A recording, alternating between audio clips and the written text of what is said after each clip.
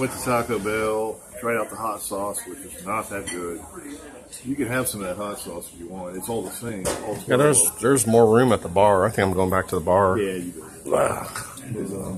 Well, I got him that. Actually, that Jack Daniels up there looks really good. It's a huge bottle. Make sure he's got money. I don't have any money for him.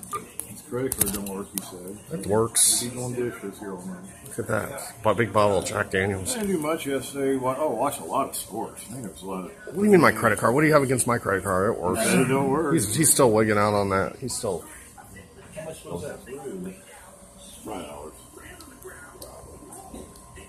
That ain't bad. It's a little dark. Ooh, Wisconsin's on. All the hot Wisconsin chicks. Scotties. The Scotties are so hot. Oh, God, Wisconsin. I'm talking about this guy here on Craigslist has a camera.